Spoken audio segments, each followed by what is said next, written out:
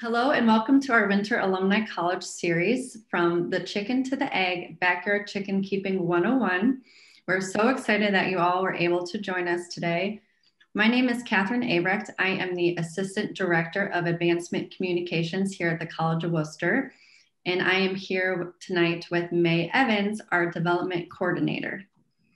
If you need any assistance with Zoom, please feel free to send us a message in the chat and we will help you as soon as we can.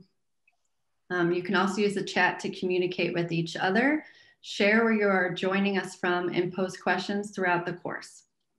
To fully participate in tonight's course and to make this virtual environment closely resemble a Worcester classroom, we ask you to please turn on your video.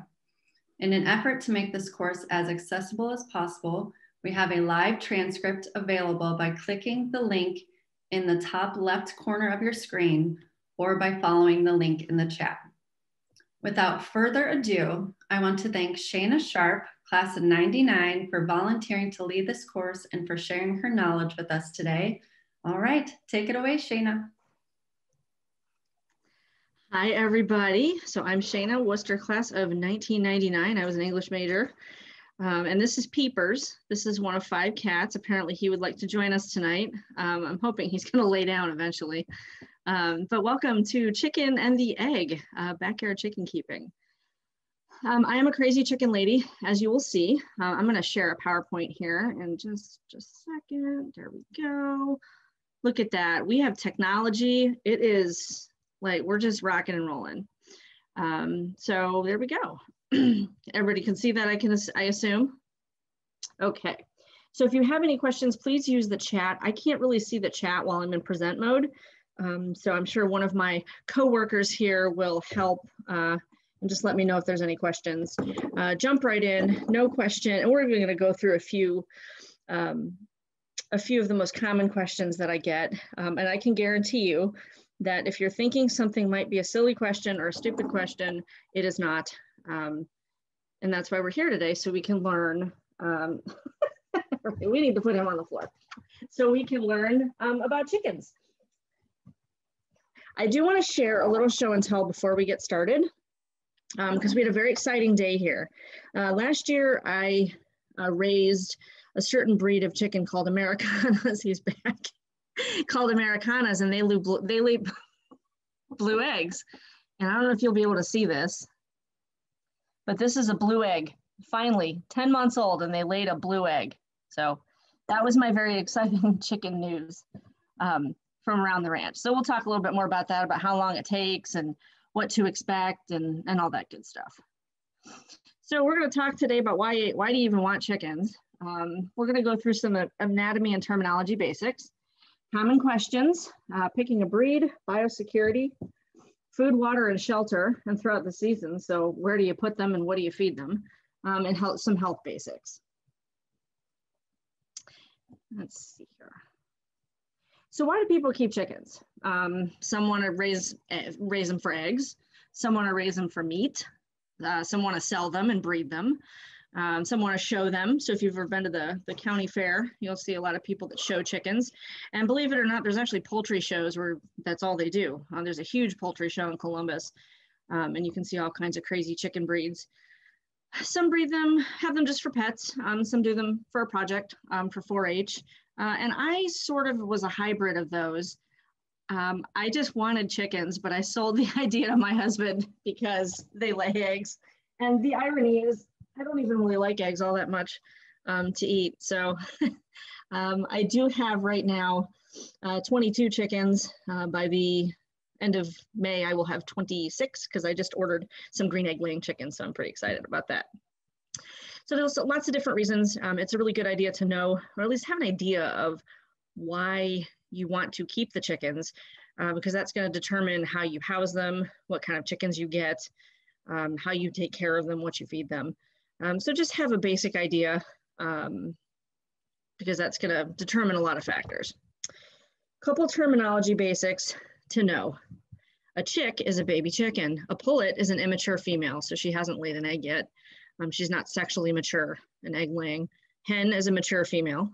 A cockerel is an immature male, and a rooster or a cock is a mature male. And I always go through the terminology basics because inevitably you will find yourself on an online forum or somewhere where there's commenting back and forth, and a lot of people get the terminology wrong. And it's a really good idea to just to make sure you have it right so you know what questions you're asking. I did include a link, a really good link that has a great glossary of all the wonderful poultry terms that you might need. But this is the basics. And you can always go with the most inclusive term, which is chicken, because they're all chickens. We're not going to have a quiz on anatomy. You just should have a basic idea of what goes where. And the reason that you want to know all of this is because if you have a problem, if somebody gets sick, if somebody gets injured, if there's some sort of an issue, you're going to need to know these terms and you're going to need to know what's what.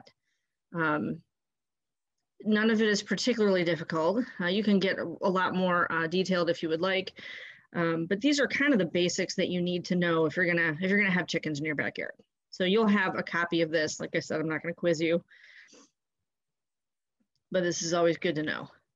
So here's some common questions. Do chickens lay eggs without a rooster? This is maybe the most common question I get. I don't have a rooster because I'm not allowed to have one here because of my zoning laws. So just like us ladies, chickens are born with all the eggs they're gonna lay in their lifetime, just like us. And just like women, they lay an egg, like we lay an egg every month. Chickens lay one every 24 to 26 hours. That does depend on breed. Some chickens lay more, some chickens lay less. But it's kind of like a conveyor belt. It's a process that's always going. I have a great video. I'll send you the link after because it's about 10 minutes long. That's a great video about the reproductive tract of a chicken. If you're into that sort of thing, I am. But yeah, you don't need a rooster. They will lay eggs with or without the rooster. Everybody asks me that question. And it's, now I'm thinking about it, like, well, it seems like, is that a silly question? No, because a lot of people don't know. And now you know. So do chickens poop their eggs? This is a little bit of a tricky question. Technically, they come out of the same place. The same hole in the back is where the eggs come out of. But when the egg comes out, it pinches off that intestine. So they are not pooping and laying eggs at the exact same time. However, your eggs will have poop on them from time to time because chickens are gross and they're dirty and they don't use toilet paper. So they could be sitting there in the nesting box and lay an egg and they could still be sitting there and then they could poop. So you will have poop on the eggs. And that's one theme you're probably going to see here tonight is you have to get intimately familiar with poop. If poop's not your thing and it really makes you squeamish and grossed out, chickens are not for you because they poop everywhere all the time. So do you need to put fresh eggs in the refrigerator? You could ask this question to 10 different people that keep chickens and you can get 10 different answers. So the scientific answer is you should put them in the refrigerator because that minimizes the risk of bacteria. However, when chickens lay an egg, they don't know if it's fertilized or not. They don't know which one, even if you have a rooster, they don't know which ones are fertilized. They don't know which ones aren't. So every egg they lay has something around it called a bloom.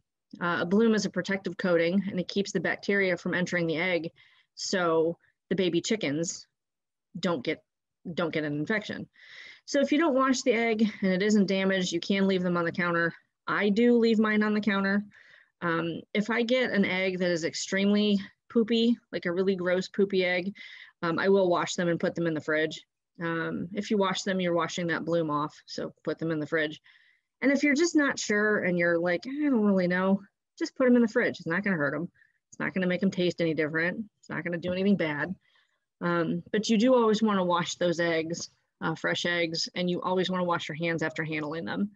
Because the eggs you get in the store, they're bleached and they're cleaned and they're washed. And if you wash them, they do have to be refrigerated. Pro tip though, always crack those fresh eggs into a separate bowl before using.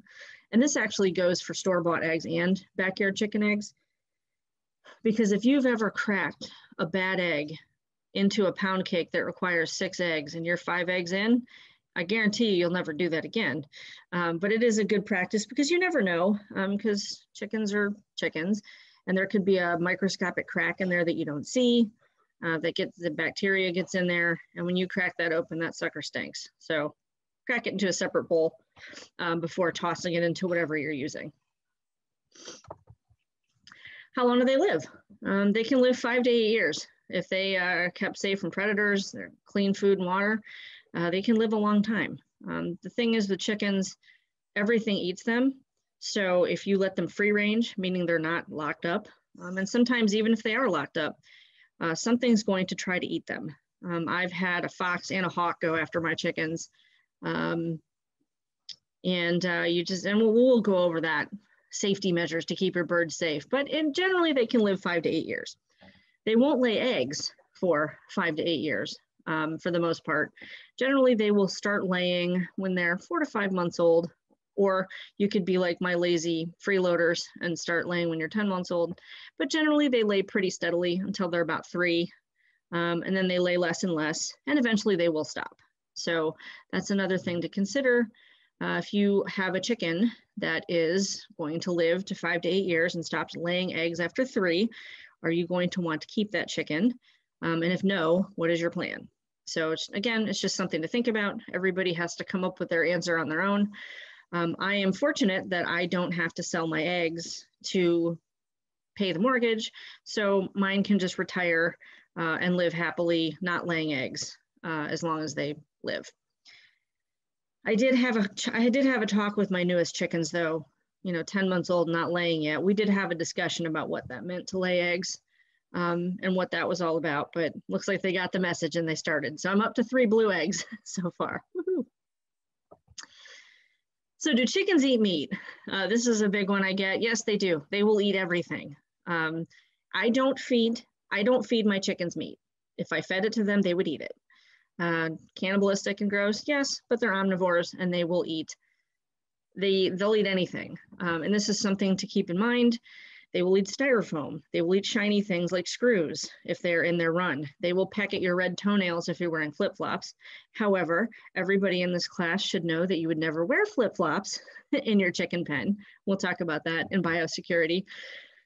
But they will peck mice, frogs. My chickens have gone after a squirrel. The squirrel got away, but they will go after stuff.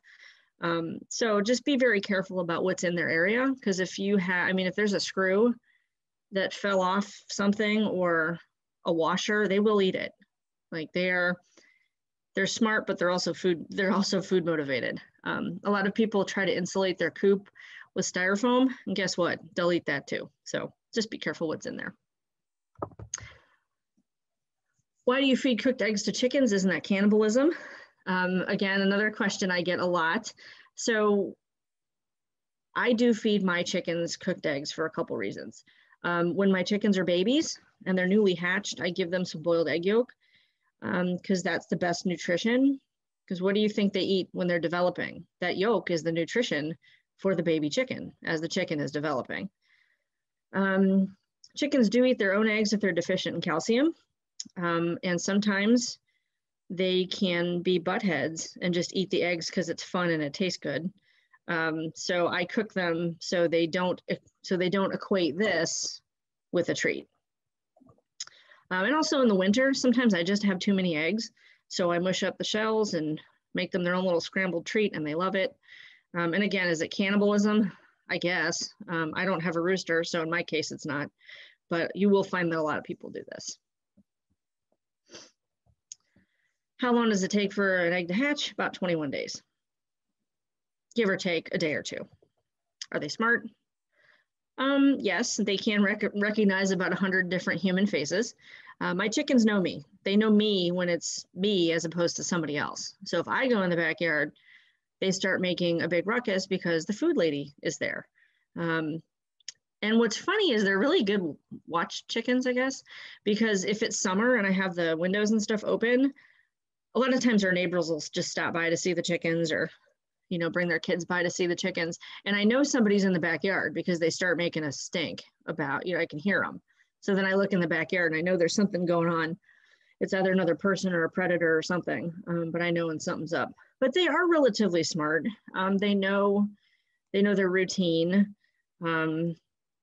Some of them are smarter than others. I have a couple that are pretty dumb, and that if they didn't live in an enclosed pen, they probably would have been eaten a long time ago.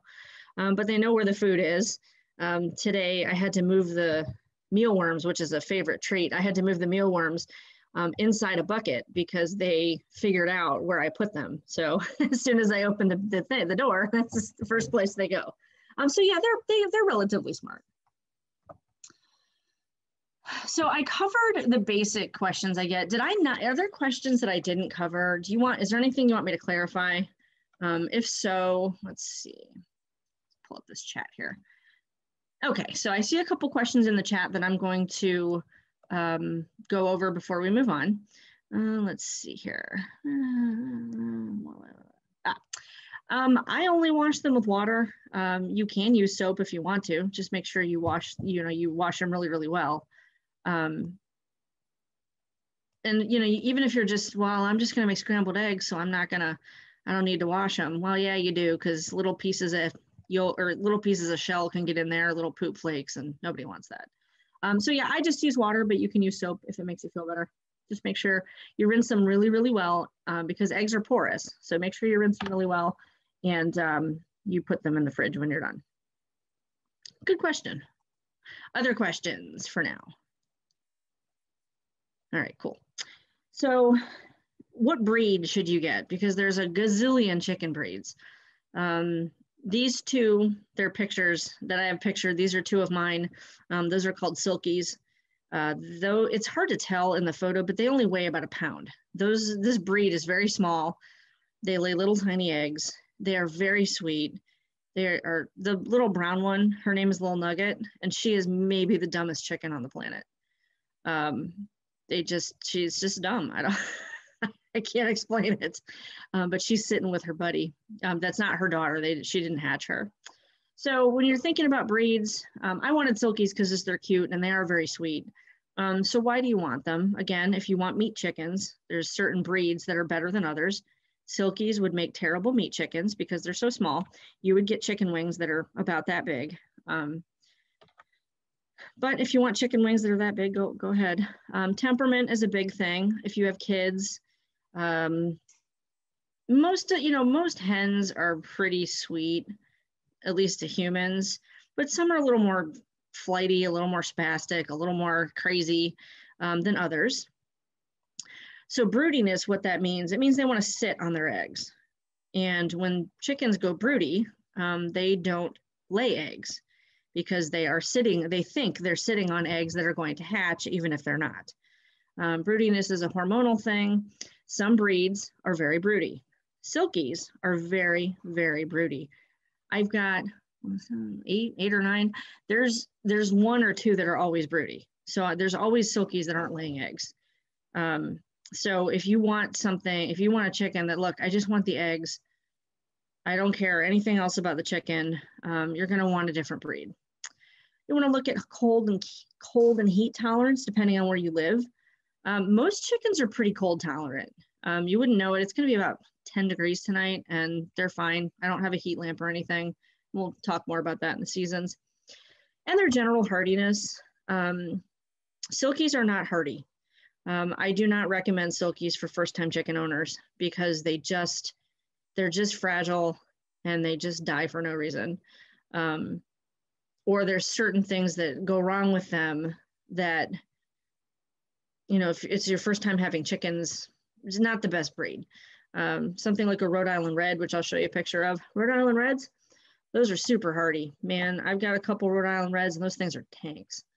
There's also experience level. There's certain breeds, they can get an attitude or they're broody or they have issues or, so it depends on your experience level as well. As I've kept chickens over the years, I've added different breeds, some experimental breeds, some that worked out better than others. So take all this stuff into consideration. Oops. Come on. Oh boy, come on, there we go.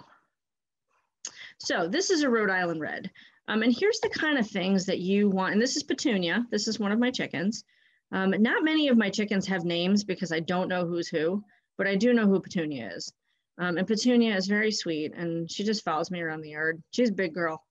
So you really want to look at, you know, do you want brown eggs? Do you want white eggs? Do you want blue eggs, green eggs? Do you want big eggs?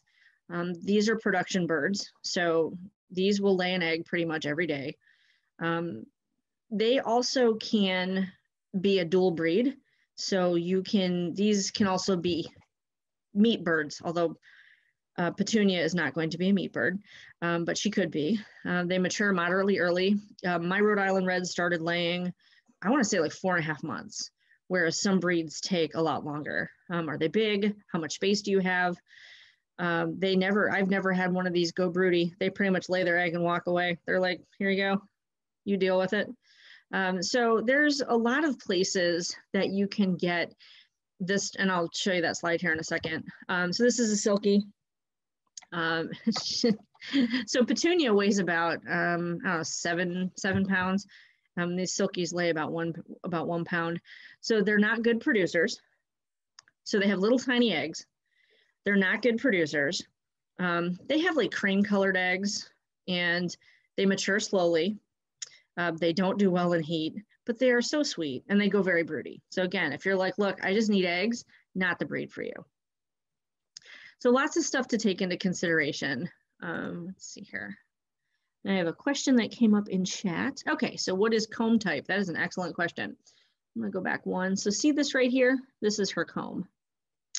That little ridge on the top of the head. If you look at her, they have a very small comb. So there's lots of different kinds of combs. This is called a walnut comb, because if you look at it, it looks kind of like a walnut. There's rose comb and pea comb, and it really is just how they look. There's a bunch of different types. One thing to consider when you are in a cold climate, these combs, and this is the wattle right here, these combs can get frostbite. Now the frostbite's not gonna kill them. What'll happen is the spots of their comb will turn black and fall off, and they'll just have a smaller comb. So if you're in a very, very cold climate, you might not wanna get a breed that has a humongous comb. Or if you're going to show them and you're in Ohio and it gets, you know, sub-zero, or you're in Maine where it's winter 10 months out of the year, you want to make sure that if you're going to be showing birds, you have a plan so their combs don't get frostbite, because that's going to have a problem when you, and I have a guide somewhere that I'll share with everybody that shows the different type of comb. Yeah, let's see, how old is too old for a meat bird? Another good question. So meat birds really should be processed starting around 8 weeks of age. It depends on the breed. Some get bigger than others. And meat birds, they can't, you know, if it's a bird that's like, I could, if I really wanted to make Petunia into chicken fingers, I could. She's about 3, and it would be fine. But if it's a meat bird, something like a Cornish cross, that's a popular meat bird, they mature very quickly. They grow very quickly.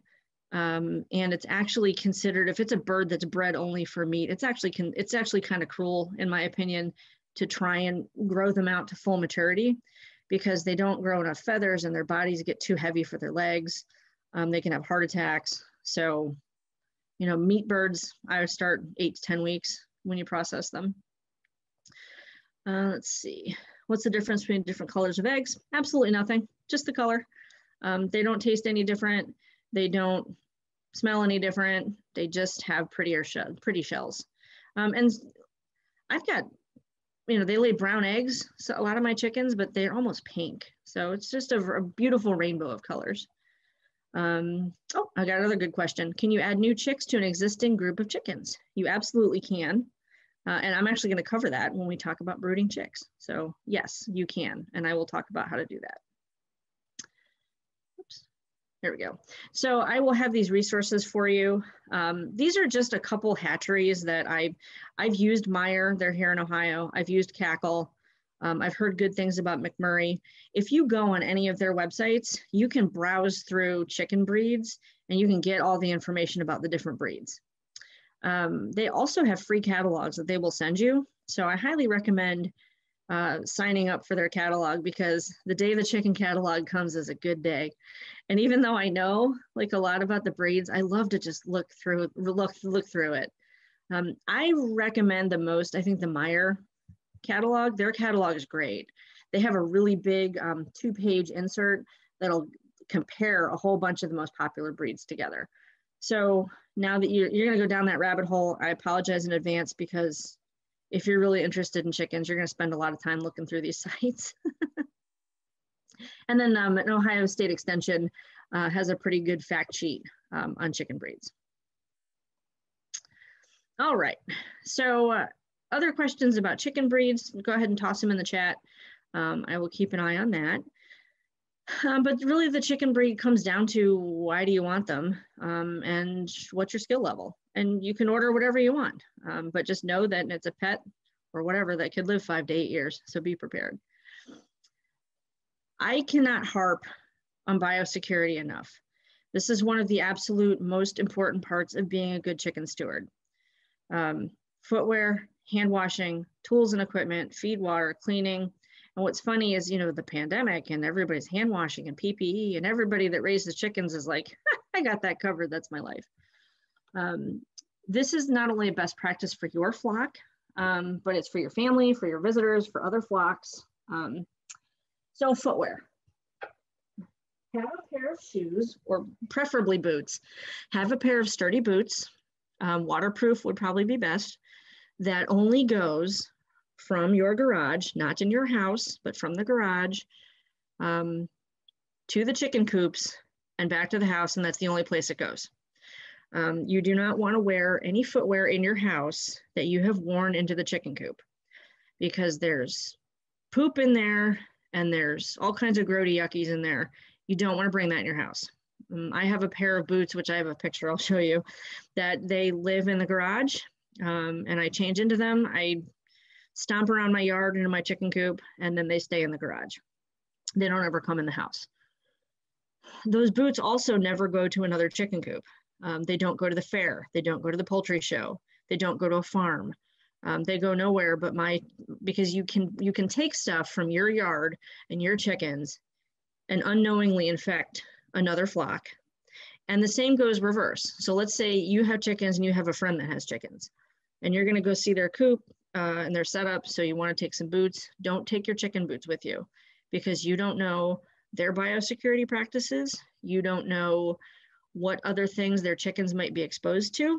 So you want to keep your flock a closed loop as much as possible. Hand washing, especially for kids. It's funny, our neighbors are good friends, and they have 2 young daughters that love the chickens. And you say, Maya, don't touch your face. And what's the first thing she does? She touches her face. So if you're going to have people over, it's a good idea to have at least have hand sanitizer out there in the coop. You know, hand washing is really key. It is so important, especially scrub under your nails if you have them, because you will get poop under your nails too. Any tools and equipment that you use with your chickens should only stay with your chickens. You shouldn't cross-contaminate any sort of tools or equipment. So if you have a shovel that you use to shovel out the chicken coop, you want to make sure that that shovel stays with you and your flock. Same thing with food and water. You don't share water or food. If somebody has half a bag of chicken feed they didn't use, don't take it. You don't want it, you don't need it. Just keep it a closed system. Cleaning, it is a good idea for chickens. If you're gonna, when you clean their coop, if you have one, wear an N95 mask, those particulate masks, because you are sweeping up poop particles and dander and dust. It gets so dusty and you don't want to breathe that stuff in. So just make sure you're taking appropriate precautions. You don't need to wear a biohazard suit, but just make sure you're taking appropriate precautions when you're cleaning and when you're in the coop. And you know, if you go to, let's say you go to the fair, right? And the first thing I do at the fair is I wander through the chicken barn. Well, the tennis shoes that go to the fair, first of all, don't come back in my house. And second of all, they don't go out near my chicken coop. So just keep that in mind. It is a closed system. That's probably the best way to put it. I think we have a question in the chat. Let's see. Okay. So we have a question. I'd like chickens for eggs. I have a really small yard, so I don't know if I have room for them once they're done laying eggs. What are the options? Can they be used for meat? Where do you take them? Again, okay, so lots of questions. So can they be used for meat? Again, it depends on the breed. So a Rhode Island Red would probably be a good breed because they're known as a dual breed, so you can do it for both. So you have several options. I'm going to contradict myself, and you'll see why in a little bit. So you have a few options. If you went on a chicken page, a local like Facebook chicken group, and said, I have these 5 hens, they've stopped laying, does anyone want them? Chances are somebody's going to take them. So you can go that route. You can go to, a lot of times there's places, like if you're in Cleveland, there's like Stearns Farm or places like that, that might take them. I can't think of the name of it. There's an animal sanctuary. I think Happy Tails takes chickens. So you do have options to give them away, rehome them. Yes, they can be used for meat. Where do you take them? It depends on where you live. I will say that if you're considering meat chickens, consider the work involved in processing a chicken. It is a lot of work to process one chicken.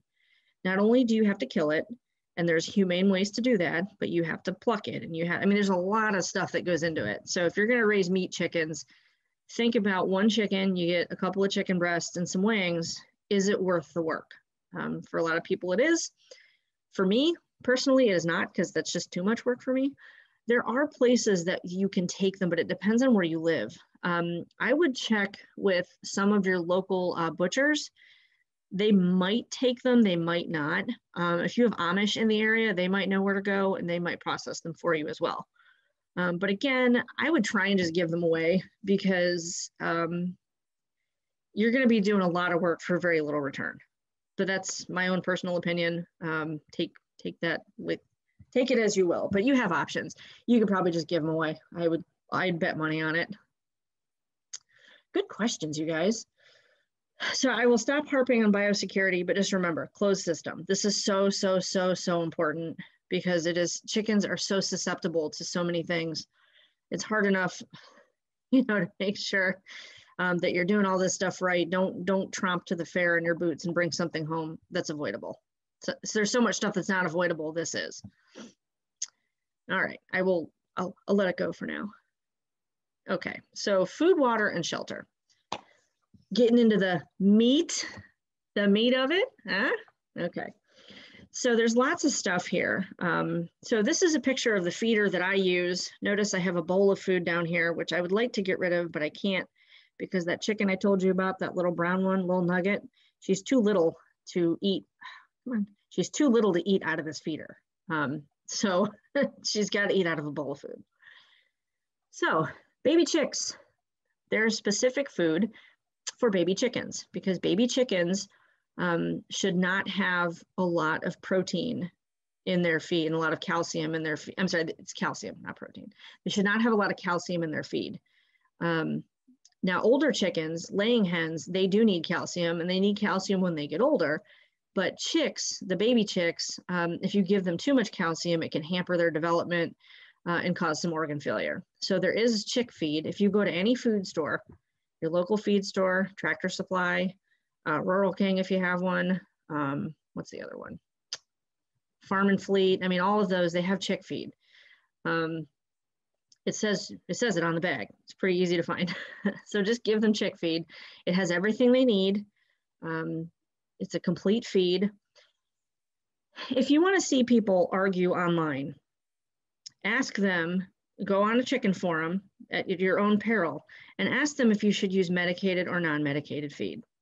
And then it's the Hunger Games, because they will absolutely just, you want to see people fight online, that's how you do it. So I will say that, so what is medicated feed? So medicated feed, it's actually not a medication that's in it. It's got something in it called amprolium. And what amprolium does, there's something called coccidiosis that chickens can get.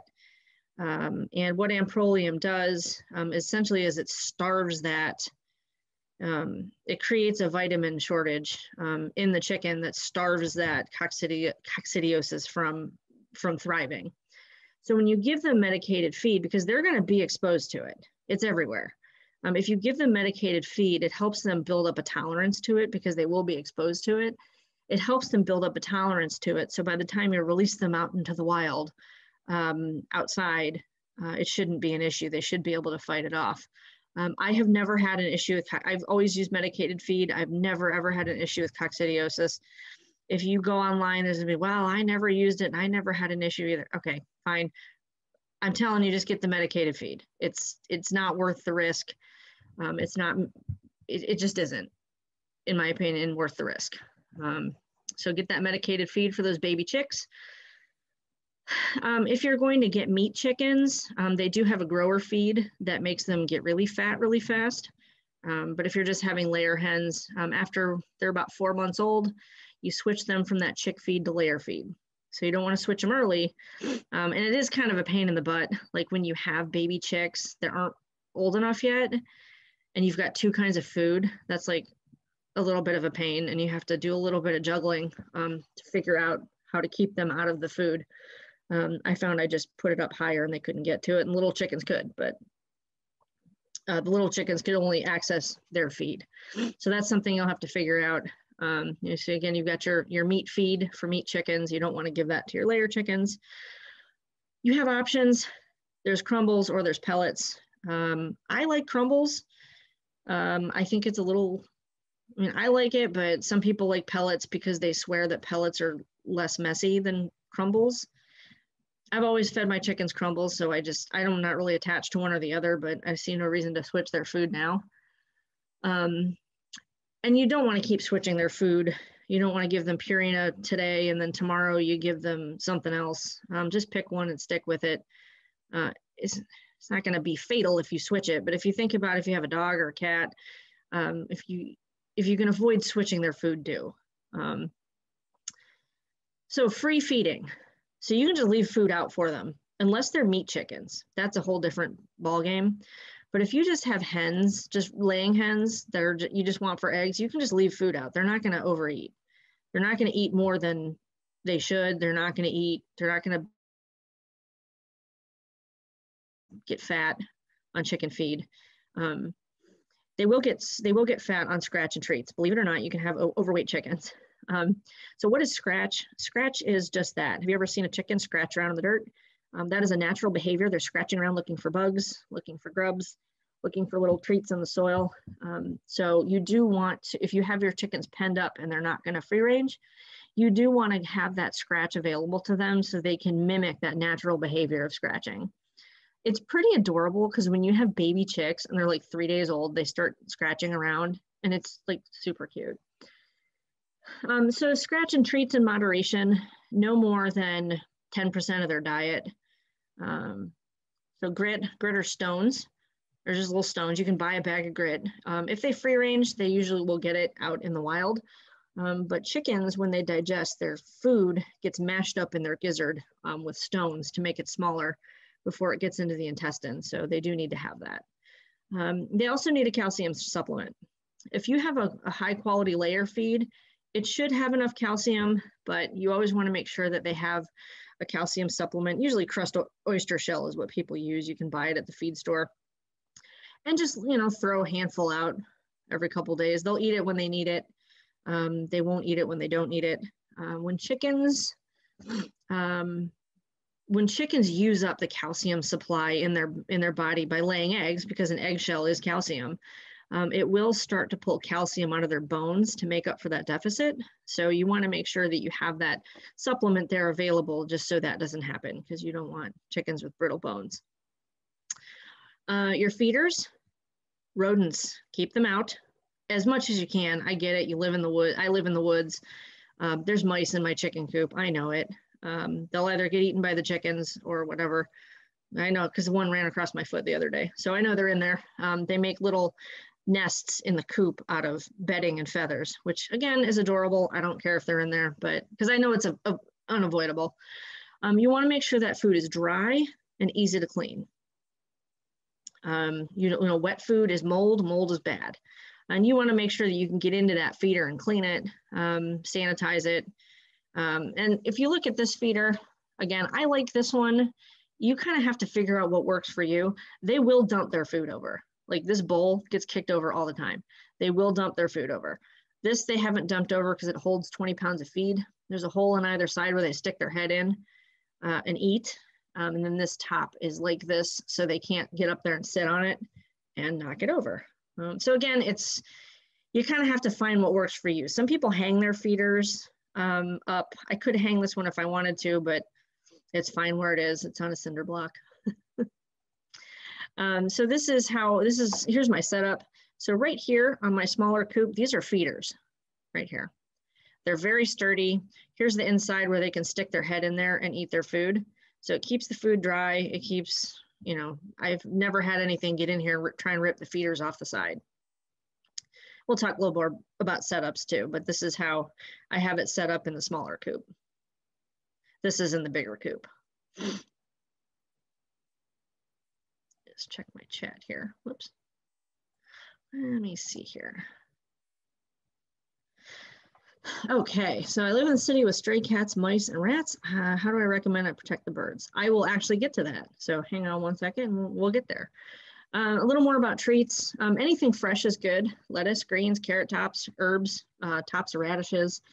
If you didn't finish that salad, as long as there's not a ton of dressing on it, you will find that they're picky. Mine don't like peppers. They don't really like strawberries, which is weird, but they love grapes and they love corn. Oh my God, do they love corn? Fresh fruits, not dried, because dried's loaded with sugar. Mine love grapes. Oh God, they love watermelon. Oh my God. And if you look around, like my local farmer's market, they have like what I refer to as the past the date shelf, where it's not bad, but it's past the sell by date. I get great deals on food there, like half a watermelon. Oh yeah, they'll love that. Fresh veggies. So when you have corn on the cob in the summer, throw whatever you don't eat in the pen. They'll love it. They love tomatoes, cucumbers, squash. I mean, they love all that. Plain unsalted popcorn that's air popped. That's a fun treat for them. Mealworms. You can kind of see in here. There's some mealworms in here. Black oil sunflower is good. This is oyster shell that I threw in there. There's a little bit of corn, some random grains. So black oil sunflower feed grains. If you go to any feed store, you can buy a bag of scratch grains. Like you don't have to buy 14 bags of stuff and mix it up. Bugs and worms from your yard. So if you do let them out, they will take care of some of those bug problems. If you ever see a grub in your yard, just throw it in the chicken pen. They'll make quick work of it. Earthworms, they love that. And if you ever have Japanese beetles are kind of dumb and kind of slow. So I take a container and I knock them off the plants into the container and I toss them in the chicken coop and they're done. So they love bugs. In the summer, there was a spider, it was a big spider. I was like, whoa, that's a big spider. And this chicken came out of nowhere, gone. So spider was gone. So yeah, they will eat it. They will eat those bugs and those worms. Not for treats, anything junk food, salty, sugary, processed. No chocolate, no candy. Don't give them fried stuff. If you don't eat it, like if it's moldy and gross, don't give it to them because that can actually cause a problem called sour crop. If you give them moldy food and raw potato peels, and I cannot remember the substance that's in them, but they are not good for chickens. If you're not sure, don't feed it to them. But you can, like today has been really cold. Normally I'd try and give my girls lettuce because they love lettuce, but it's so cold the lettuce will freeze. So I actually, the cheapest chicken treats in the world, I buy a bag of frozen corn and a bag of frozen peas, let them thaw it out, and I just throw a handful of that out there and they love it. So you don't even have to give them treats. Like you don't have to give them treats at all, but it's fun watching them chase after grapes. And it's a good way to get rid of some of the stuff that you might throw out. So instead of tossing it, give it to the chickens. They'll eat it. They'll eat anything.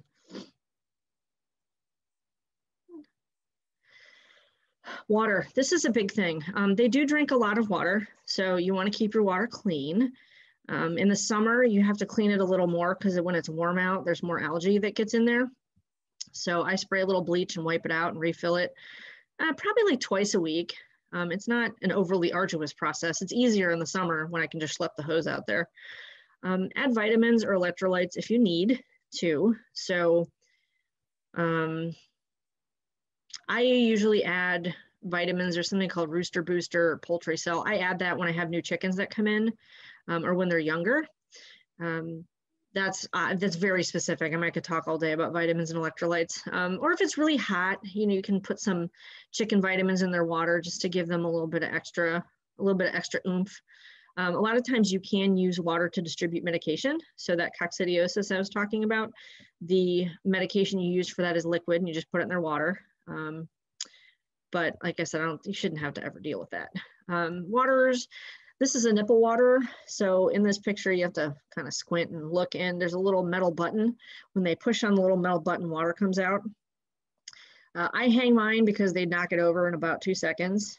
This is heated, so you can see the cord going up here. So in the winter, I plug it in. It does help keep your sanity. I like this because, again, it's a closed system. They will poop in it. They'll get dirt in it. If you just have a bowl of water out there, you're going to be changing that thing 4 times a day. They'll kick bedding into it. They're gross. Like I said, they're dirty. They don't know, and they will drink dirty water. So like I said, I hang them up and heat them in the winter just to make my life a lot easier. Because I don't want to spend hours and hours and hours every day cleaning out waterers. So these are a little expensive. Whoops. These are a little expensive. These are about $50 a piece. You don't have to spend $50. I should have taken a picture. I actually had to rig one where I have this heated dog bowl in a nesting box. So I do have to bring water out once a day, but it's way better than having to bring it out like 3 times a day. And unfreezing waterers is no good. So do some research and pick. There's all kinds of different heated ones. I'm going to try one next year. I'm going to drill a hole in the top of this where you can just drop a little heater down in there, like a fish tank heater. And I have a couple questions in my chat, I think. If I can pull that up, there we go. Will the chickens try to get your compost heap? Yes, they will, and mine do. They do get in the compost heap and it's fine. I mean, the worst case, hey, they'll poop in it and that's good nitrogen for your compost. I have a secondary compost heap that, yeah, they get in there because I just dump stuff on top of it and they'll get in there and they'll scratch around and they'll probably eat a couple things they shouldn't, but it's never been a big problem other than them making a mess. But yeah, they'll get in there. It won't, I mean, unless you're like composting something horrible, but I can't imagine you can put anything in there that would hurt them. Yeah, they will. They definitely will, because there's probably bugs in there too. So if there's bugs, they know, and they know too. What's funny is they absolutely know, like they know where the compost thing is, because I put poop and bedding and like kitchen scraps in there and they know, like they'll run right over there. Like they know what's in there. So yeah, they're food. I don't know if that makes them smart or food motivated, but yeah, they'll get in there, but it shouldn't hurt them. Whoops. Okay, so how much space do you need? In your coop, you need 4 to 6 square feet per chicken, 6 to 8 feet for bigger breeds. This is really a non-negotiable thing. Now, if you have something like a silkie that weighs a pound, that's a little different because they're all going to huddle anyway. But if you get just, regular normal sized chickens, you want to make sure they have enough room, because if they don't, they will start pecking at each other. They are territorial. If you've ever heard the phrase pecking order, yeah, that's it. So they do need room. Bedding should be plain pine shavings, no cedar. The oils and cedar is not good for your chickens. Some people use sand in their coops. My little coop, I just put some bedding underneath the roosts to catch the poop. I don't have the whole thing filled with bedding because they don't sleep down there. They sleep on the roost. In my big coop, which is 8 by 8, I don't have anything on the floor. I just put sticky vinyl tile down so I can just use a big squeegee and scrape the poop up. If I had bedding in there, it would be like $1 bazillion to put bedding in there. So I only put bedding in the nesting boxes. You'll kind of have to figure out what works best for your coop. Some people use sand. I know sand can get cold in the winter and be hard to clean. And you do need to clean it every day.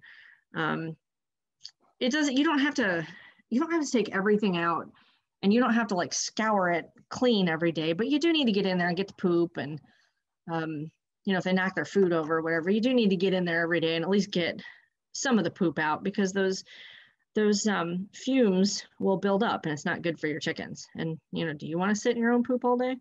Especially nesting boxes. Like my silkies, they sleep in the nesting boxes. They don't get up on the roost.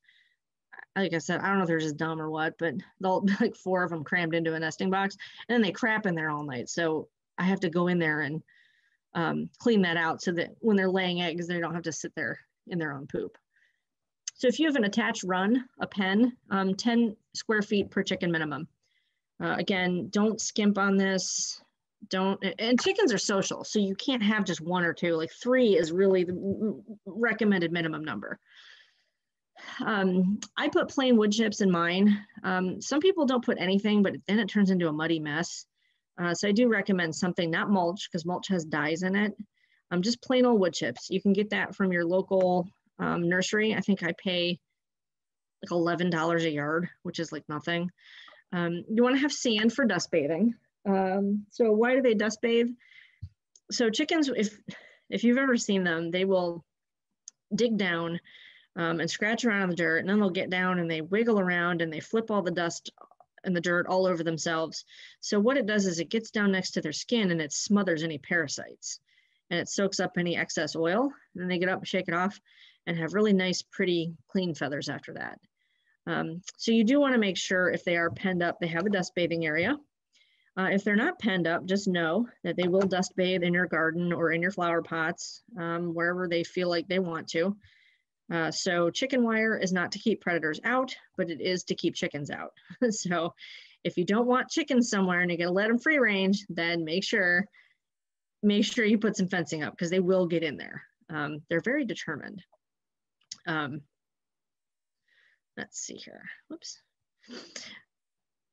So a lot of this is so subjective. You have to do what works for you. I found what works best for me. I like to I love to spend time with my chickens, but I don't want to spend all of my time like scooping poop and doing chores. I want to just have fun with them and enjoy them. So you have to figure out what sort of routine works for you and what materials you're going to need to make that happen. Let's see, we have some stuff coming in the chat. Good chunk of my backyard is paved. Is that a problem? It shouldn't be a problem as long as they have, now they're going to poop all over your pavement or your patio. So just know that they are going to poop. You know, it depends. If you're going to let them free range, as long as they have somewhere that they can scratch around and just do chicken behaviors, it's fine. They should be all right. And how much time a day do you think is required to keep everyone healthy and happy? That is a good question. So I'm going to frame it in my situation. If I needed to hustle, I could take care of all my chicken chores in 10 to 15 minutes every day, just the basic stuff. So every day, you know, I get their little treats ready. I go outside. I let them out when I'm in the yard if they want to go. In the snow, their highnesses don't like to go out. They stand there and squawk at me like it's my fault that it snowed. But I will go out and, you know, I make sure the waters aren't frozen, clean them out if needed, check the coops. Although right now it's winter, so I have to like use a scraper and like scrape the frozen poop off the bottom of the coop. So I sweep all that stuff up. I just make sure everybody has food. I fill it up if needed, but the way I have my feeders set up, I hardly ever have to fill them up. You know, change the water, clean out the nesting boxes, collect eggs. And that's kind of the basics. If there's no issues, I mean, if a waterer is frozen, then that adds some time. If it's, you know, then I open up the coops in the morning, and then in the afternoon, I go out and check on them in the winter. That's 5 minutes. I go out, I just collect eggs. I always do a head count because I'm anal, but I want to make sure everybody's accounted for, nobody's missing or sick. Close up the coops, give them a couple of handfuls of treats, a little bit of scratch before bed. So that's like 5 minutes. So anywhere, and if you have like when I had one coop and I'm gonna have 6 chickens, like that was even faster. So it's about the same as if you have a dog, or well, actually less than a dog, about the same as a cat. About the same as a cat. So if I hustle, I like to take my time and, you know, like spend time with my chickens and feed the squirrels and be Snow White. But if I really had to hustle, I could do basic chores in probably 10 minutes, assuming there's no major issues. And of course they wait until I have somewhere to be for there to be an issue. But yeah, it's about the same as taking care of a cat. Let's see, we have another question in our chat. Oh, you guys like read my mind. Can I give you a ballpark range? I can, as a matter of fact. I have a whole slide on that. If you let the chickens free range, will they not lay eggs in their nesting boxes? That is a great question.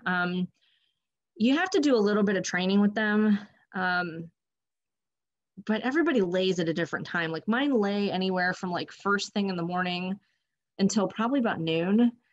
So you could keep them locked up, but sometimes they won't. Like if they really free range all day, every day, you might go in your garage and find like, you might find like a stash of eggs somewhere.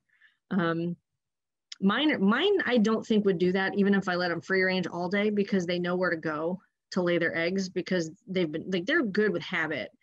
But yeah, so it's possible. So it's a good idea to make sure they understand where to lay their eggs, and keep them locked up for long enough until they get the hang of it. And then how do you know a chicken, wait, hold on a second. Oh, are they on a schedule? Yes, they are on a schedule, as a matter of fact. So chickens are pretty interesting. They can see ultraviolet light, so they are up before the sun comes up. So they know they get treats in the morning. And if I don't get out there by like a certain time, they're making a little bit of a fuss because they know. They're like, lady, where's our treats?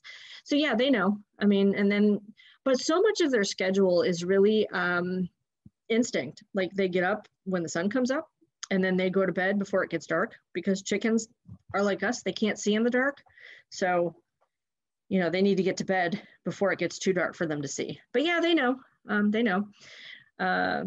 They kind of set their own schedule. But, and you know what, honestly, I'm anal and I love to spend time with my chickens.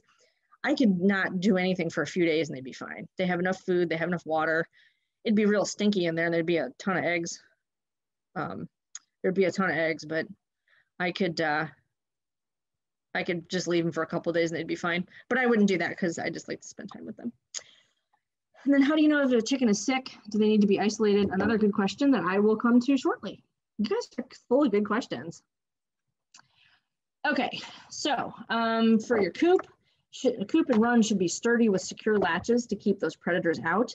And by secure latches, I mean either a double latch, like you have to undo 2 of them, or some sort of a compound latch where you have to do 2 things to open it up, because raccoons are smart and foxes are smart. Foxes will memorize when you're in and when you're out. I mean, they are smart, they know. You need plenty of ventilation. And it seems counterintuitive, like, oh my God, it's so cold. But I always leave the coop door, the little chicken door open, and my big coop has a ridge vent, because you want that ventilation. You don't want it to be totally sealed because it gets gross in there. If they're dry and out of the wind, they're fine. You want to have roosts so they have somewhere to sleep that are raised off the ground. You want to have it to be easy for you to clean and easy for you to collect eggs. I'll show you an example. There's all these really cute little coops from Tractor Supply, which is all well and good, but you know, you can't get in there and clean it out. You want accessible nesting boxes that be secured. And I'll show you pictures of all of this. Pine shavings, never cedar. Attached run for safe outside time. You want to include enrichment, which I will explain in a moment. Automatic doors. Some people do that they open at a certain time and they close at a certain time. I don't have those because I worry about like trapping a chicken outside the coop. But that's, you know, some people will do that. Like if they're going to go out of town, like they'll open at 9 a.m. and close at 9 p.m. And hardware cloth is your friend. I'll show you what hardware cloth is. Chicken wire does not keep anything out. And I'll explain more of this with some photos. Okay, so as we talked about before, everything eats chickens. And I mean everything eats chickens. Unleashed dogs, I put that on here because honestly, your dog or your neighbor's dog is one of the biggest threats to your chickens, because they will kill chickens. You might think that Fido is the sweetest dog, and that might be true, but they will kill chickens. That's one of the biggest predators of at least backyard, urban and suburban flocks are dogs. So just keep that in mind. So if you can see here, this is a compound latch. So if I want to open this up, I have to lift this thing up and then push the door open. So a raccoon's not going to be able to do that. Like you have to kind of pinch this, pull it up, and then open the door. Whoops. So this is chicken wire, and I know I said it doesn't do anything to keep predators out. That's very true, but this is welded wire. And the reason I have so nothing's going to tear through here unless it's a bear. And if I have a bear out here, I've got bigger problems. But the reason I put the chicken wire up, because a skunk can squeeze through there. And the reason I know that a skunk can squeeze through there is because I opened the nesting box one day and there was a skunk curled up in there asleep. So skunks, honestly, they won't hurt your chickens. Chickens might go after the skunk. They will eat the eggs, but he just wandered in there. He squeezed right in between this little thing. He squeezed in there. So this is just to keep the skunk out, because it happened more than once where he was in the pen and I'm like, well, now what do I do? Like now I have a skunk in my chicken pen. This is cinder block. So I have the whole thing set on cinder block. And underneath here, you can't really see it. I have hardware cloth and or chicken wire laid flat underneath the ground so nothing can dig underneath. So here is kind of my basic setup. This is my big pen. It's hard to see. It's 20 by 10. So here's my silkies. Here's one of my blue egg layers. You can kind of see how little the silkies are. So here's their dust bath. I just use one of those old, those sandboxes. So I have just plain old construction sand and some wood ash and some dirt in there. So that's their dust bath. This is wood chips. Again, I get it from the nursery. Here's one of their waterers. I have this set up only in the summer. It's another nipple water setup. They haven't been able to knock this one over yet. And then I have some roosts in here because they do like to get up here and hang out. And then I call this enrichment. So I just take some leaves or these are wood, but you can take whatever, just something interesting because they get bored. They actually can get bored. So it's just, you know, some logs for them to climb on and sit on and peck at and just be chickens. You can kind of see the cinder block all the way around. And this is all welded wire. So this is not to be messed with. It also has a cover on it. You do want to make sure they have covered area. Now, if you have a setup like this, but you don't have anything on the top, you might as well just invite the predators to come right in. So make sure that it is a closed system. You can't see it in this picture, but over here where it says wood chips, that's kind of the door to get in. Oops. Okay, so this is inside my little coop. So I have 2 roosting bars, which I don't need that many, but that's how it came. Here's the little chicken door. And I only have the shavings right here underneath the roost where they poop. As you can see, they poop everywhere. This is in my big coop, my 8x8. So here's one set of roosting bars. Here's my big poopy squeegee. There's their food. And here's my little pile of poop that I had scooped up. The way this coop is constructed, I do have my supplies on the other side, but I have a hardware cloth wall up so they can't get over there. And then here's my nesting box. I can get to it from outside the coop, so I don't have to get on my hands and knees and climb in there and try and get the eggs out. I can just get them from the outside. Oops. And and I do have a good question here. How high of a fence can they get over? They actually can fly bigger than higher than you think. So if you think a fence is going to keep them in, I would say keep it 8 to 10 feet at the minimum, and that might not even be enough. You'd be surprised how high they can fly. Some can't, like my silkies can't fly, and you want to make sure they have covered areas because there are hawks and stuff that will take them. So there's my little nesting box set up. Oh, look, she laid me an egg. I always get excited when I open it up and there's an egg. I had this made so I can secure it open if I want to. That's just a little extra perk. So here's my little hardware cloth. This is hardware cloth. This is exactly what it looks like. So inside is where the chickens stay. Outside is where I have their supplies. Again, just so they can't get to it when I'm not there. This big window on the other side is covered in hardware cloth. So if something does get in the pen, hopefully it can't get in there, although they can get in the chicken door. So my little poop scooper, feed scooper, my lantern in case I need it. Whoops. And here's one of my helpers. So I have a couple steps going. Now I have my coop up on skids because so something can't get under there and like dig underneath. It'd be pretty hard for something to dig under this one. So here's one of my helpers. She's supervising and making sure that I'm doing everything correctly. They're so curious. They're just like now in the winter, because they don't want to go out when I'm trying to clean, they're just in there and that's what they do. Okay, so I have this this is the type of coop that you can get at Tractor Supply or Rural King or Amazon or whatnot. It looks really cute. I totally agree, it looks adorable.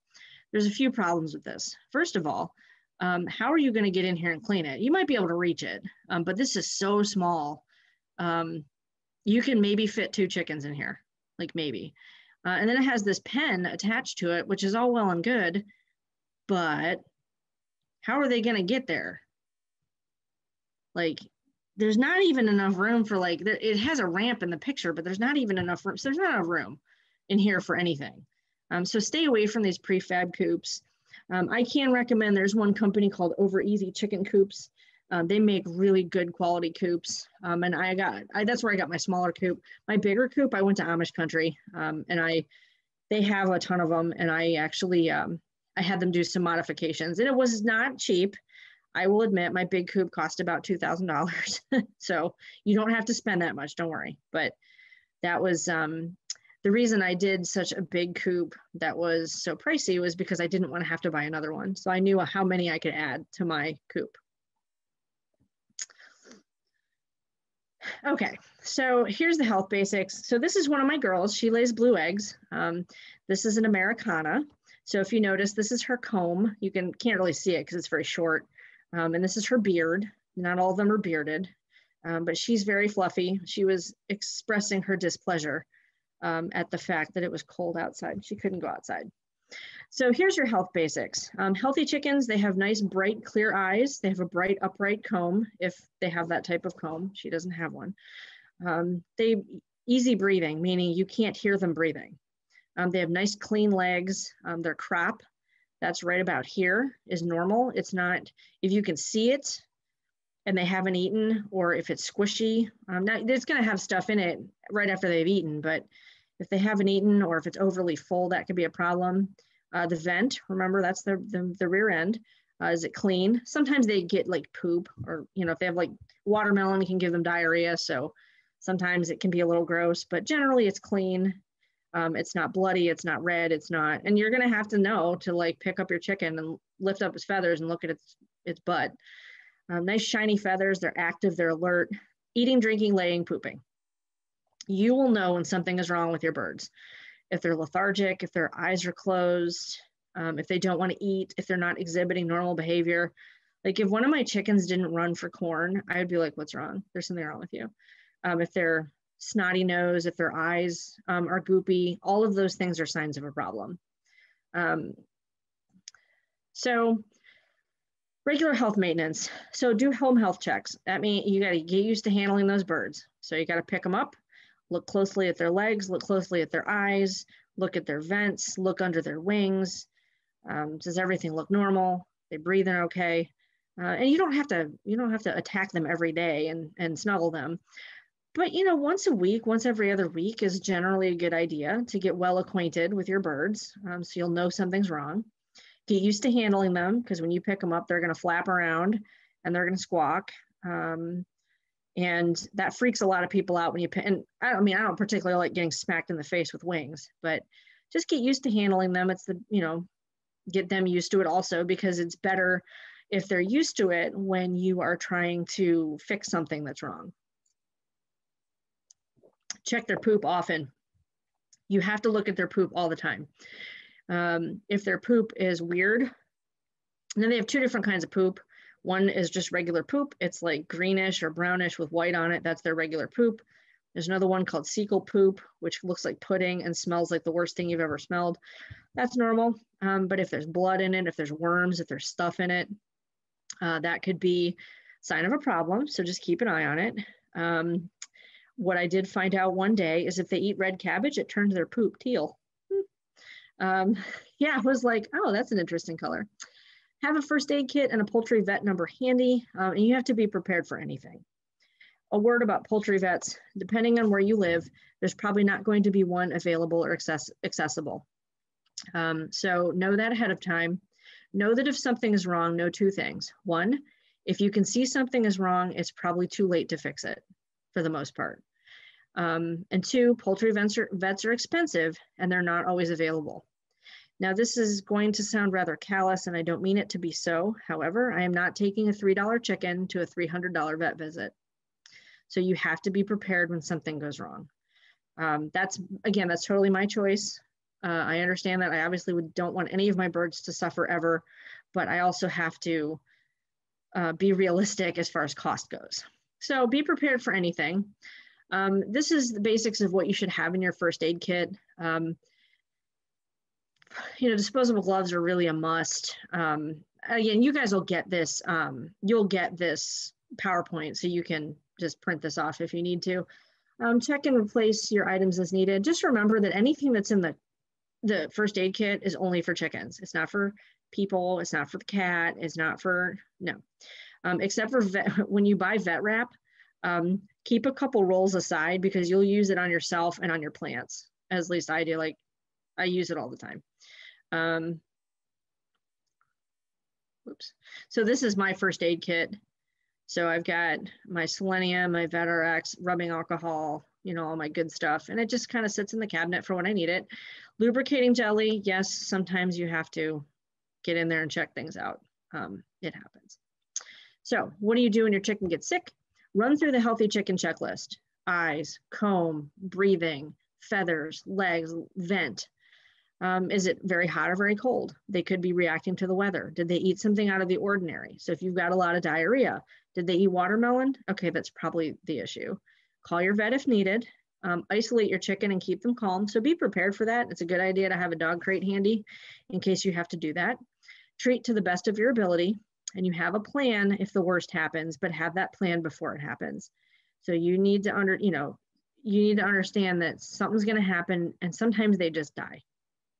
Or you'll do your best and they die. So just be prepared what you're going to do, first of all, with the body when they do die. And, you know, if they're suffering, are you going to learn what you need to do to take care of the problem? Or are you going to let it ride itself out? You just think about what works for you. In my case, if I see somebody sick, I do what I can, and then I let nature take its course. That's my plan.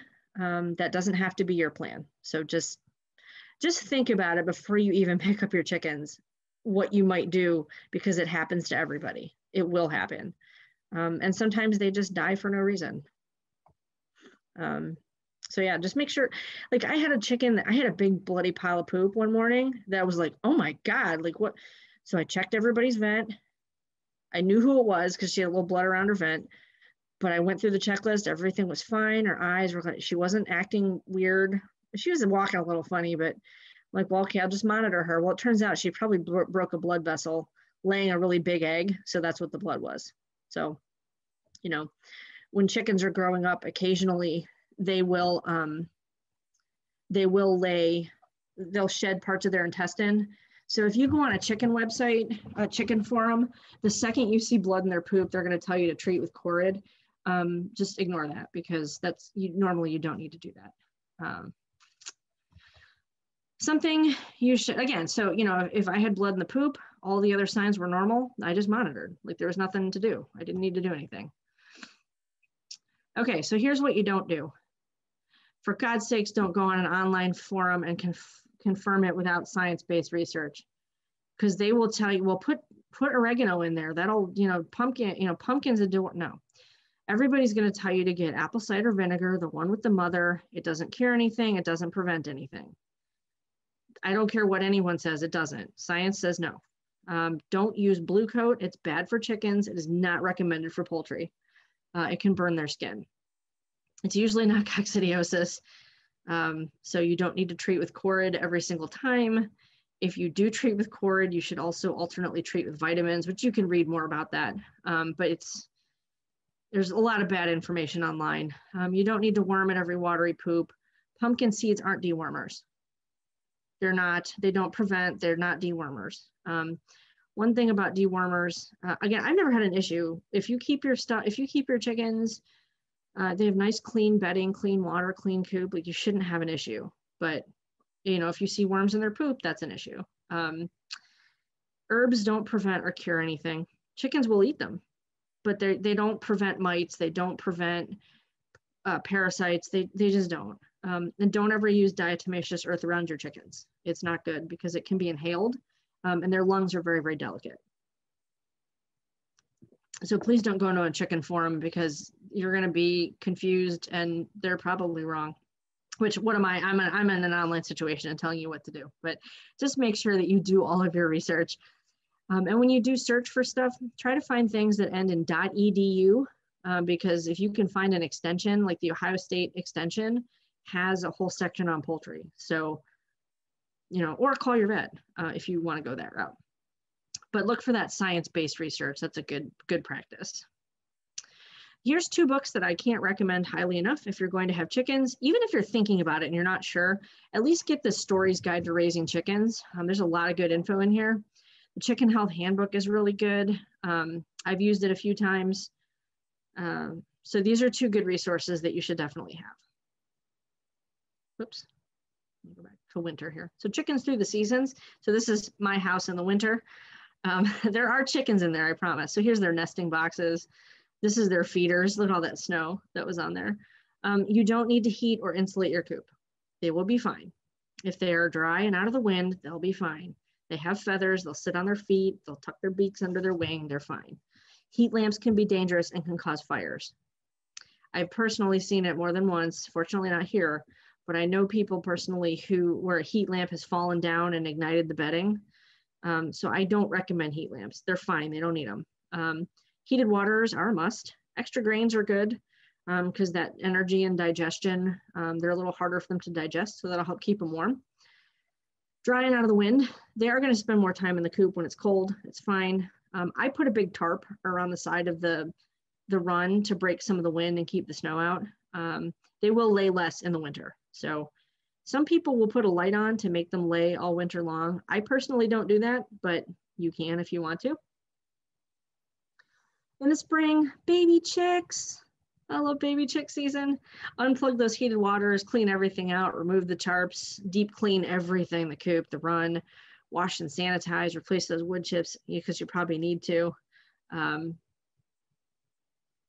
Okay, so raising baby chicks. A quick word on this because I could do a whole section on baby chickens.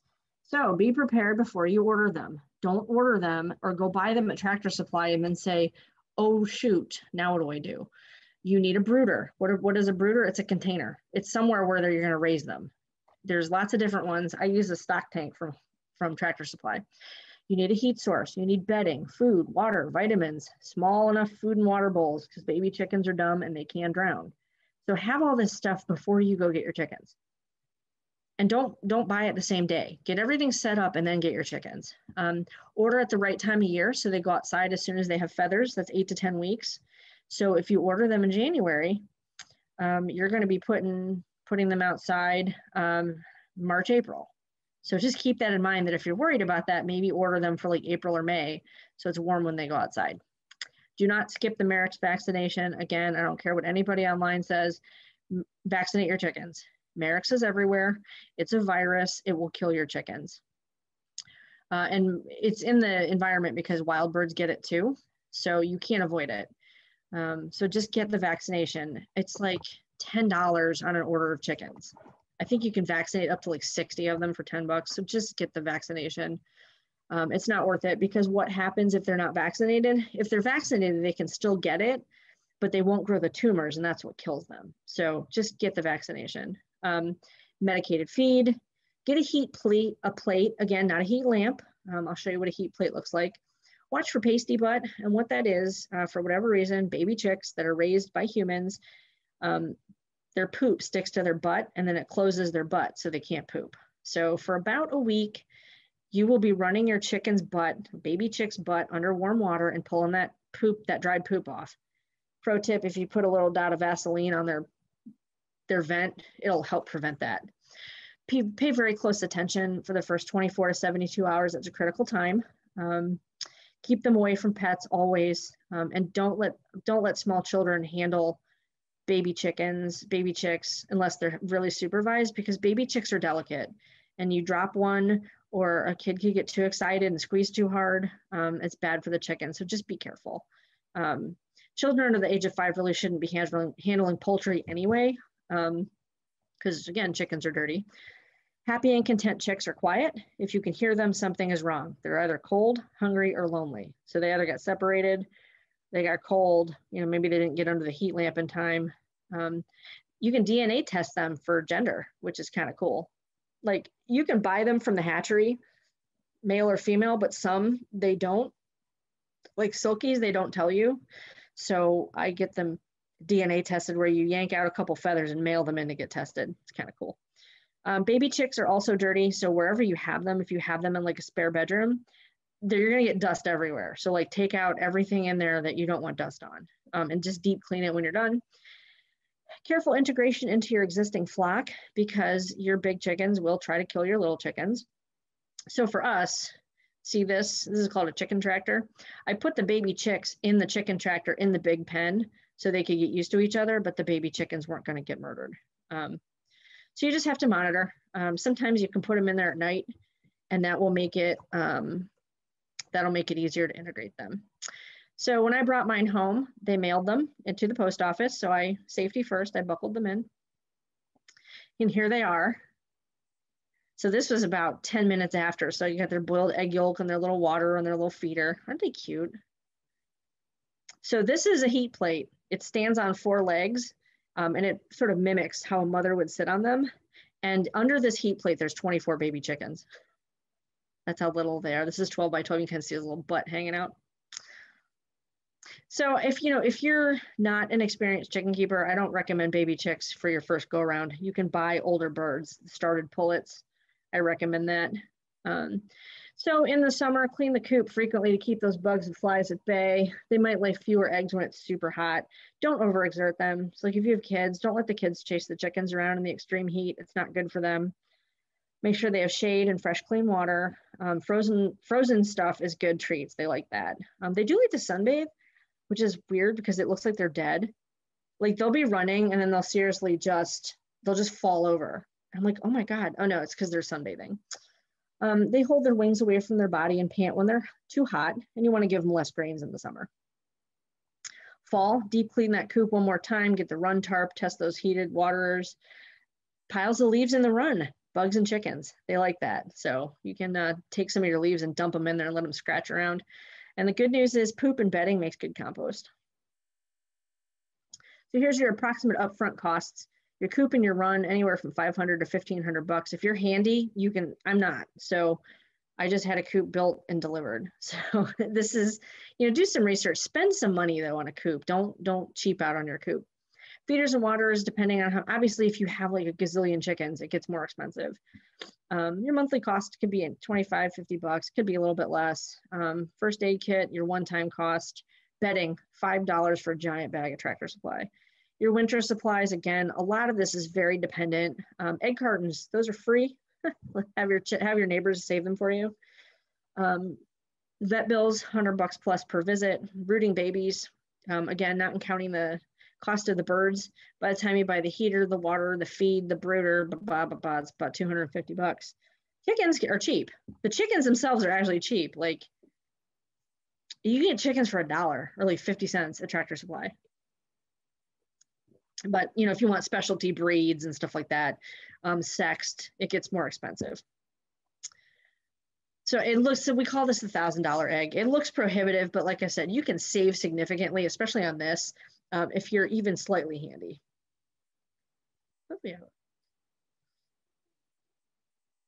Oh, okay. Let's see here. So this is your approximate upfront costs. So before you even start, check your local zoning laws, because a lot of people, again, on chicken forums, well, it's not fair. My HOA is making me get rid of them. Well, you shouldn't have had them in the first place. So make sure you're familiar with your local zoning laws, setbacks. Sometimes you can or can't have roosters, number of birds. Just do your research. Research your breeds, your coop size. Again, that timeline.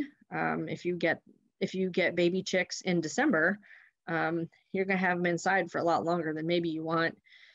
Bring them home, get them acclimated. They're not gonna love you off the bat, but I promise you, they will love you eventually. Even my totally spastic ones that were crazy, they love me now. Enjoy it. You'll be the most popular person in your neighborhood, because give your neighbors eggs, as I do, and they will love you.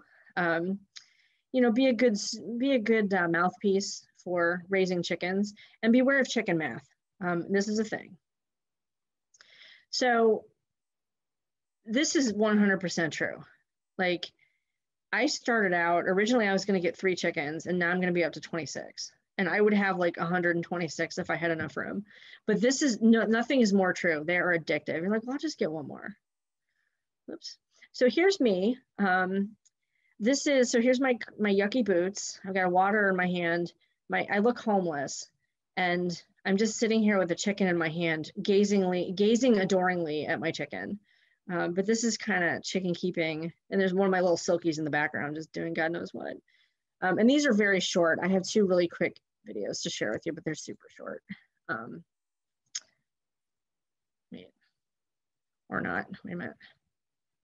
Can you hear that? No. All right, I just want to make sure hey, wait a minute. What did I do here?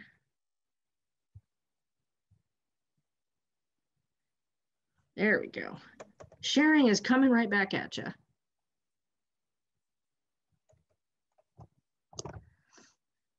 Okay, here we go. So this is when I brought my little baby chickens home. There we go. Can you guys see that? Hopefully. We can't, no. No. How about now? Yep, now we can. So here's when I first brought them home, like right from the post office. And then the last one I have is, this is one of my chickens and she's broody. So when, you know, when I said that they go broody, hopefully you can see this. Hi. So she was mad. She was mad that I was, yeah, she was pretty mad. So that, that really concludes the chicken keeping presentation. Do you guys have other questions? I know I dumped a ton of material on you. I will make sure this PowerPoint's available for you. I'm gonna stop my sharing so we can all just chat here. But I just, oh, I have a couple of good questions in here. So can you buy a young adult chicken? Yes, but it depends on the hatchery. So check with different hatcheries and also find out if they will or will not ship. It's called a pullet. So usually you can buy one that's like 4 to 5 months old. Like I bought started pullets, my first birds from Meyer Hatchery, and I drove down and pick them up. So check with your local hatcheries. There's probably more around than you think there are. So check with them. I do, again, this is really my opinion, but I do recommend against looking at backyard breeders because you just don't know how they raise their birds. They don't vaccinate and you don't know what their biosecurity practices are. So I would highly recommend going with a hatchery. I think it's, and that's why I've, you know, integrate birds from my flock because I know they're vaccinated. I know where they came from. It's, you know, you can do what you like, but I don't recommend it. I would never buy a bird from a backyard breeder ever. Not ever, because it's too dangerous to me. Oh, so how's the cat with the chickens? So my kitties are only inside, but cats will go after baby chicks. Cats generally will not go after a full-grown chicken because the chicken it can mess that cat up. So just a lot of people have barn cats and chicks and chickens that get along just fine. Let's see. Will free-range chickens eat my herb garden? Yes, they will eat your herb garden, your vegetable garden, your flower garden, your peppers, your tomatoes, your magnolia, your marigolds, your tulips. Yes, they will eat all of it. So if you don't want them in that stuff, just put up some bird netting or some chicken wire to keep them out. I let mine loose in the garden. Well, not in the garden, but I let them loose in the yard, and you know they'll scratch up your mulch, your flower beds, because that's just what they do. They know that there's bugs in the mulch, and you know what? And just know if you let them free range in your yard, they will crap everywhere. So if you have people come over, like, and you're like, oh, let's go sit on the patio, you very well could have poop out there. So just keep that in mind. I mean, I love to let my birds out and just let them roam the yard when I'm out there, but I don't let them out there by themselves because there's too many. I got hawks and foxes and owls and coyotes. I mean, I got all of it. So other questions? And I'm not sure, is my contact information available? I don't know if it is or not, or if that's allowed. I don't think we have it set up in the email, but if you would like it to be available, I can talk to Stephanie and have her add some extra information. Okay, I can put it at the end of this PowerPoint. Okay. I'm more than happy to answer questions. I'm